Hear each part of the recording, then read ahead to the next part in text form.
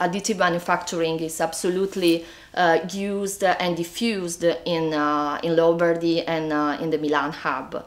So for us it was quite easy to reach this kind of stakeholders to invite and to join our event. There are a lot of companies work on that, a lot of maker spaces and a lot of fab labs working on 3D printing. They are actually companies, they are actually firms, but they also act as hybrid actors, so sort of neutral spaces for citizens, for activists, for patients to work together and try to find out something useful for patients and citizens' needs.